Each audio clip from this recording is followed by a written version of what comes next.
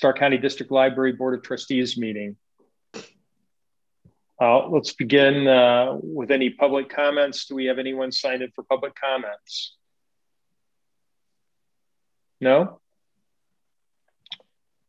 Regarding my comments as president, I would just like to express on behalf of the board our sympathies to Mary Ellen for the tragic passing of her father-in-law. You're in our thoughts and prayers, Mary Ellen. I know it's a very difficult time. Thank you very much. I really appreciate it. And again, if there's anything we can do, please let us know. Moving on in the agenda to staff reports, Mary Ellen, please. Okay, I'm gonna share my screen with all of you. I'm gonna keep my my comments brief tonight because Derek and Mark are with us, but I just wanted to share with you some highlights from 2020. We're gonna be producing our impact report and we'll get you hard copies of that, but there were just some highlights of it I wanted to bring to your attention. Can you see my screen? Yes.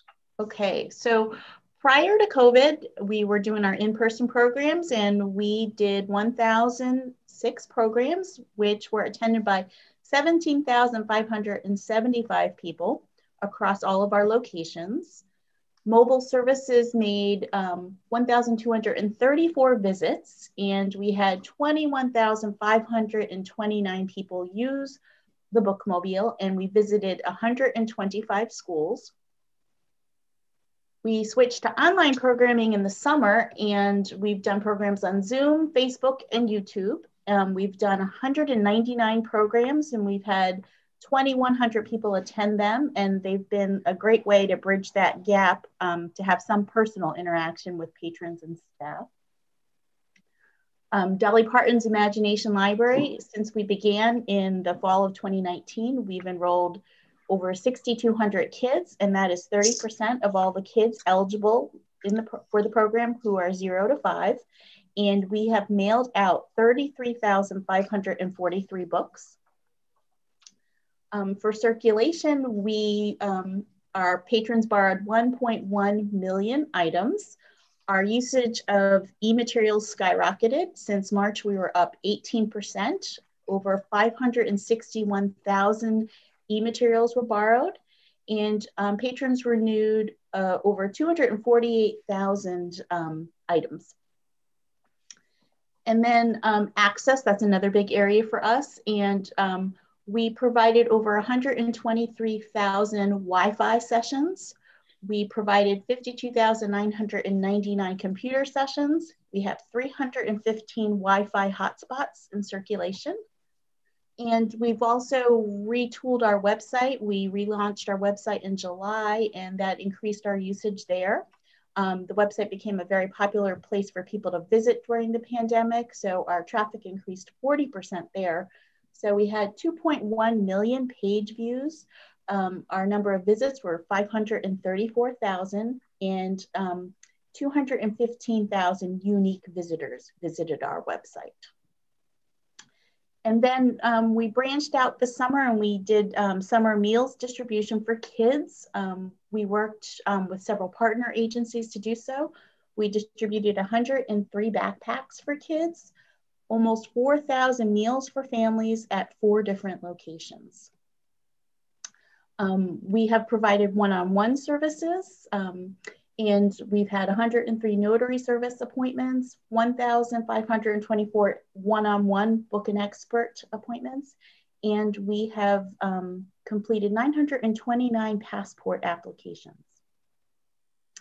We've partnered with Stark Education Partnership, and we lent out 50 Wi-Fi hotspots to families and teachers in need. We've created deposit collections at all of the Canton City elementary schools, and we have made Wi-Fi access available via our Bookmobile. So those are just a few highlights of the year. Typically on President's Day, we have our staff day, but this year, because of the weather, we had to cancel that. But I also wanted to share with you, we had over 30 people celebrate work anniversaries with the library. Over a little over 30 people, and they celebrated years of service from 5 years to 35 years. So it was tremendous accomplishment by them, and we hope to share the good news with the rest of the staff soon. Does anybody have any questions for me?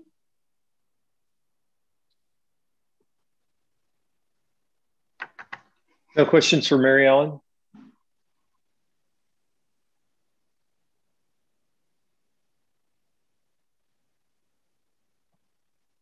No? Nope. Okay. That was a very, very good report, Mary Ellen. Thank you. Yeah, I just wanted to mention in your report to us, you enclosed a letter from Charles Wakunis, Yes. if I'm pronouncing his name correctly, which was an awesome letter about how he obtained his online degree while using the computers at the library. I think that is just a great story. I do too. It's so nice to hear what a difference our resources are making to individuals, you know, especially in his case with advancing his education so that he can get a job. Is that something we should share outside of the library? I think that's just, again, it speaks to the question of, you know, what is the relevance of the library, you know, in 2021? And I mean, what more relevant than having our resources provided this young man? You know, how much more relevant can we be? Mm-hmm. I agree. And I will talk with Stephanie Cargill on how we can make that happen. I've shared it with you guys and I shared it with staff, but I'll talk with Stephanie to see what other ways we can share that story. Okay, yeah. great. I definitely thought, Steve, I thought so too. I thought it was like a press release. That's pretty cool to have somebody that, you know, might not have otherwise been able to advance themselves if it wasn't for the library. So. Mm-hmm. And that's life-changing, I would say. Mm-hmm. Yeah. Yes. Has anybody met, have you met that man, Mary Ellen? I have not met him, but I understand he's a patron at the main library. Okay, great. Well, that is awesome. Man, thank you for sharing that with us. Mm-hmm. Okay, any other comments or questions for Mary Ellen? Hearing none, we'll move down to Chris's report. Chris, if you would, please. Sure. So January was a fairly quiet month as far as the general fund goes. We did start seeing some movement in our capital funds, mainly the Reimagine Fund. As that project begins to ramp up, we'll see more activity in that in the next couple of months, and it'll continue for the next 2 years. But as far as general fund, we had about $950,000 in expenses in January. That's about 25% of our temporary budget, which was a three-month budget. So that's 25% is good. We only had about $630,000 in revenue, which is a little bit less than 2020. But we did not receive any property tax in January. Usually our property tax starts coming in either the very end of January or at some point in February. It just got a little bit late start. This year we started receiving it in February. So we're through February, we're more on track with revenue. The PLF in January was actually up $30,000. And then we actually just received our PLF late last week for February. It was up another $50,000. So we're up $82,146 in total so far through the year, which is 6.5%. So that's continuing to go pretty well. There may be, the PLF is something we're going to be monitoring pretty close this year because with the state budget and the way that works, right now it's scheduled. So the libraries across the state receive 1.7% of the state's general revenue fund. And in July, that is scheduled to drop from 1.7% to 1.66%. So all of the monthly state revenues, libraries will share a smaller portion after July, unless something changes in the budget proposal. So it could impact the PLF by a small amount, but for our individual library impact, as long as state revenues hit their targets, we really won't notice a huge change, but it will impact us to a degree. But it shouldn't impact anything operationally or really cause any budget squeezes or anything. It's just something to keep an eye on. The last thing, there's not yet. I haven't met with the Finance Committee with the budget proposal. I actually do have that ready, so I'll be reaching out to the Finance Committee members here. I was going to do it this afternoon, but the afternoon got away from me. So I'll be reaching out to everybody, trying to find a date that we can meet and discuss the budget for 2021. And then the plan is to present that at the upcoming March board meeting. That concludes my report. All right, thank you, Chris. Any questions for Chris?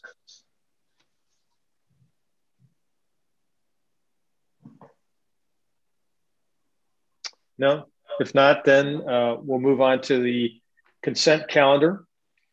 If you've had an opportunity to review the items contained within the consent calendar, I'd ask for a motion to approve. Belton moves. French second. All right, we have a motion and a second. All in favor, aye. Aye. Aye. Aye. Opposed, same. Thank you. Derek and Bob, you'll be giving us an update from the Building and Grounds Committee report. And also Mark, excuse me, on the capital projects update. So gentlemen, go ahead and take it away. Go ahead, Derek. All right. Well, can everybody hear me okay? Yes. Okay. Well, I looked at my calendar and it's been a little over 3 years since I've started with the library now. And it's very exciting for me, as you can imagine then, that we are truly about ready to get started here with North. We started on the 7th of this month to close the building to the public. And we started our alternative services via our bookmobile on the 8th, which was that Monday. And I'll talk a little bit about that in a moment. And over these last week and a half, which will finish up at the end of this week, we've been clearing out the building at North.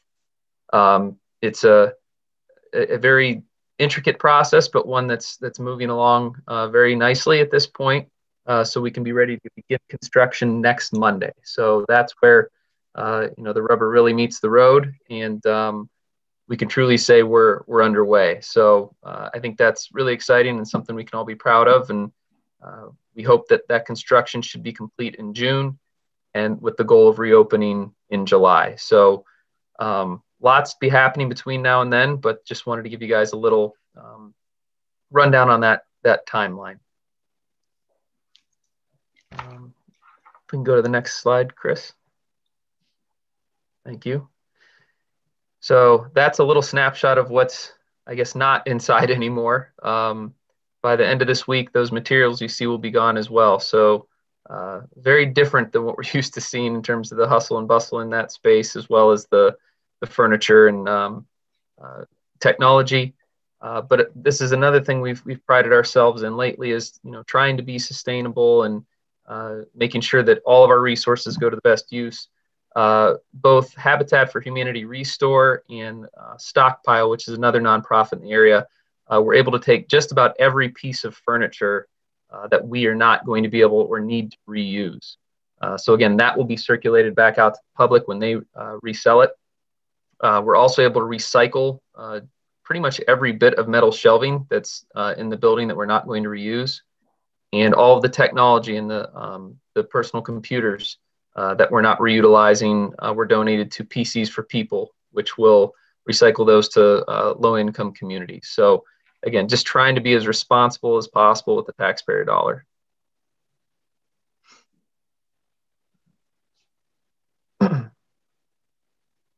Chris, if we go to the next slide, please. Thank you. And as I mentioned, starting that Monday after we had closed the building for the renovations, we provided alternative services at the site. So our bookmobile is on site Monday through Thursday, as well as Saturday. Not at the full hours that we've been open at North, but still trying to provide something just about every day of the week for those North patrons. It's also as frequently as possible, staffed by North employees. So that way the patrons who are there see a familiar face, trying to make it as, convenient and familiar as possible during this closure.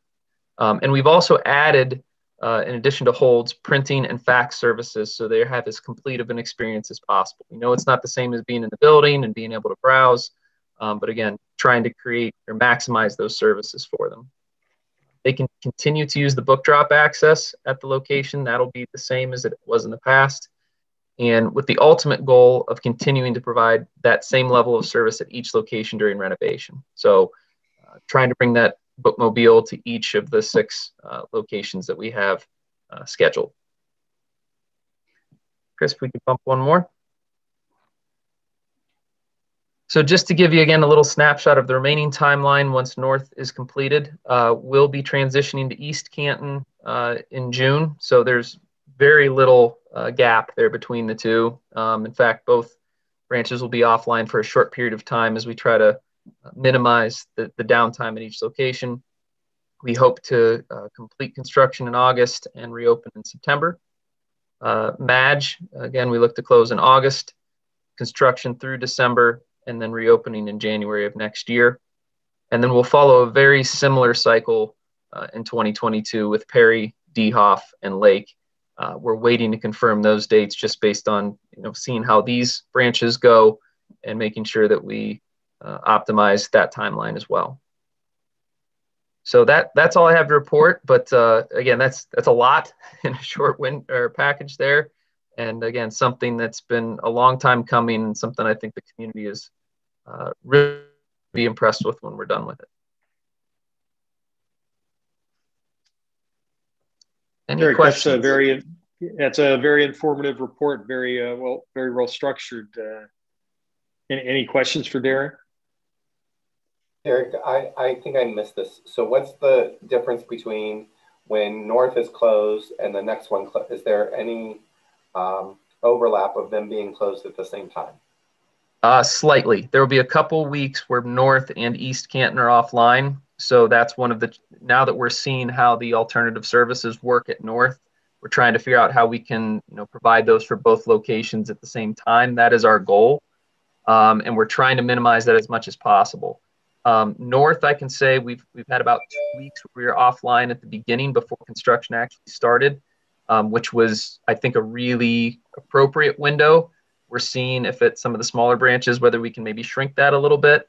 And we'll learn at North when we come back online if how long that takes to get back online to see if we can shrink that as well. Because we don't want to shortchange the startup process because we want to make sure it's absolutely right when we open. At the same time, we don't want it to be any longer than we have to so that folks aren't receiving those services. So North will be a very informative process for us. But at the moment, there's definitely going to be some overlap where 2 branches are offline at once, but trying to minimize that window. Thank you. Mm-hmm. Any other questions for Derek?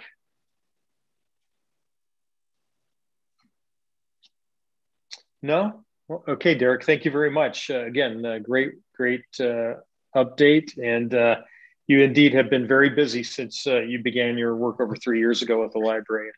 You've done a tremendous job. So for that, we thank you. Thank you, Steve. Next, we have a capital projects update from Mark. Good afternoon. I was asked to put together a multi-year maintenance plan. So I developed a spreadsheet that is multi-year. With it, we can track where we've been and what our plan for the future is. It is by branch, and each has a major topic that I'm tracking, similar to flooring, electrical, painting, HVAC, etc. It's a living document where I hope to, as we identify certain areas, if we've got a air handling unit that is going to need replacement and we projected it's going to be 2 or 3 years out, I can start budgeting that kind of investment. Most of our emphasis right now is on the main branch because that is the building that needs the most attention to the infrastructure. I'm also trying to use this document to dovetail what Derek's doing with his Reimagine. Prime example would be with the North Branch. I had budgeted redoing the parking lot. It seemed to be an ideal time to shut down and redo the parking lot while the branch was closed so that when it opens up, not only the building, but the parking lot is new. So those are how we're trying to dovetail those things in. Back in April of 2013, the library commissioned Welty to do a assessment management plan. I took that plan and tried to use it as a reference document to start building this multi-year maintenance plan. The focus for 2021 is going to be replacing the roof on Main, starting to replace the fire alarm system at Main, starting to replace the HVAC computer and programming, and front entrance site work at Main. The focus for 22 will be doing roof scans at the branches so that we can start assessing some of their structural conditions, start making a major investment in the flooring at Main, painting, more HVAC controls, and the parking lot at Main. So that's the planning portion of it. What we were actually able to do in 2020 last year, under CARES Act, we spent around $25,000 on acrylic dividers across the system. We were able to replace all the restroom sinks and countertops at Main. While we were replacing the sinks and countertops, because of COVID, we went to hands-free faucets and flush valves. Had to lock out all the drinking fountains across the system, so we purchased covers for the drinking fountains instead of wrapping them in garbage bags. We spent $40,000 in purchasing new electrostatic disinfecting equipment, kind of Ghostbusters. And it's turning out to be an excellent product. We were led on to it by our partners over at Lake Schools. We've been using them for about 3 weeks now. My staff, it's eliminating all the chemicals and cleaning products and disinfecting products that we're currently using. And it's all environmentally friendly. So it appears to be really a win-win for everybody. On the capital front, we're started a $75,000 replacement of the automated front entrance doors here at Main. We can barely keep them on their hinges, let alone being able to lock them. So we're replacing the doors with new sliders. We implemented a central inventory process. So we spent quite a bit of time redoing the flooring and cleaning the area out and putting in new shelving. We were able to purchase 2 replacement vans for the price of what we had budgeted for 1. And we made some cooling tower repairs. And all those items were identified on the capital plan. And what we weren't able to do because of COVID-19, we deferred a year. So that's what we've been doing in facilities. Mark, that's an excellent report. It's great to hear what you've accomplished, you and your team have accomplished this year, and certainly how you're approaching our future needs. Very well done. Does anyone have any comments for Mark or questions, comments or questions? Hey, Steve, I just wanted to add that Mark's planning is going to allow us, the Finance Committee and the board, to really kind of look forward. And in years past, we've taken a little bit more of a reactive approach towards budgeting and capital improvements at our locations. But this will allow us to move into a little bit more of a proactive approach. And I think you guys will see that here at our upcoming Finance Committee meeting, and you'll see a little bit of a different approach towards the budget, which I think will overall be better for both the budget and for the facilities themselves. So I thank Mark for making sure that that plan was complete, and it's really going to help out our budgeting process quite a bit. Yes, that's going to be great for sure. Any other comments or questions? No? Well, again, thank you very much, Mark. Excellent report. Next, we're moving into the Human Resources Committee report. Do we have anything today? No? Yeah, I did not believe so. I'm sorry, Susan? I was saying the same thing. So. Okay, thank you. Next on the agenda is the table of charges, which is on page 15 in your board packet. Chris, will you go through those with us, please? Sure. So the resolutions actually, it starts on page 14, and I think it goes all the way through page 16. The actual change is on page 16. There's actually two small changes. The first is just the correction of a spelling error. Thank you, Bob. We added an O to passport photo. But the actual change is an addition of the final line, which is ILL pass-through fees. So this is interlibrary loan fees. We came across a situation where we needed to obtain some materials from another library. And it was kind of unique, where there were some fees we had to pay, but we really didn't have a method to pass those fees onto the patron. And it was for materials that we weren't intending to keep. So we were really facilitating a patron to be able to borrow something from a library that was across the country. And so that's not something that we would typically just take that charge completely and hold that on our own. The patron was willing to pay for the cost, but we just didn't really have a method to do that. So this last line really just allows the library, if we were to borrow something from another library and there were shipping and handling fees or different fees, it allows us to bill that to the patron if we need to. And again, this is for items that we really don't keep. We're borrowing them from another library. So these are just our costs to borrow something and have handling costs in there. Okay. Is this something we need to pass through a resolution? Yeah, this would need to be a resolution, or it is a resolution. Okay. All right. So before I ask for a motion to approve, does anybody have any questions or comments?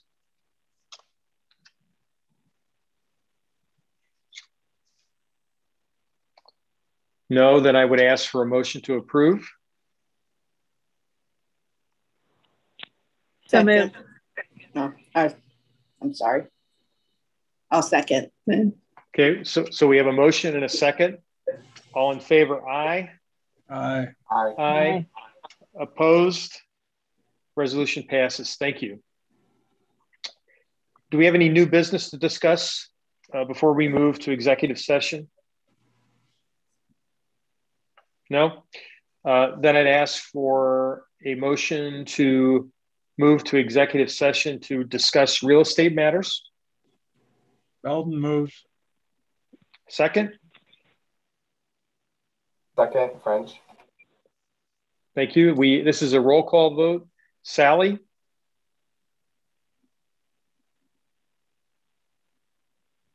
Sally?